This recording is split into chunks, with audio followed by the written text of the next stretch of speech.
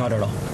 No, it's definitely not a racist act. He is one of the men seen in this newly uncovered picture of Trudeau in brownface makeup.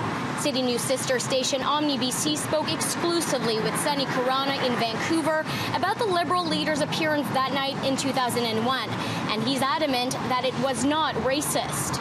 I mean, he wasn't trying to demean anybody who's a person of color. And from what I can recall from that function, it never came across as that. Not at all. I mean, I didn't even think twice of it.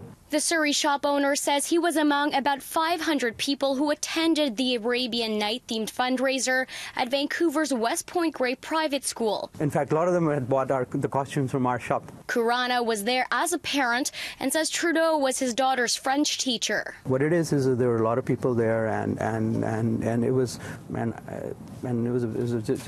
just a big party. And we were also dressed in costume. We had a costume on as well. He adds that no one appeared to be offended by the makeup that night, but believes Trudeau did the right thing by owning up to it and apologizing. It didn't bother me, but it may have bothered somebody else. So when somebody says that, you know what, if it's bothered you, I'm sorry about it. Good enough. So even Andrew Scheer would have been fine with it. I have no issue with it. In Vancouver, Isabel Regem, City News.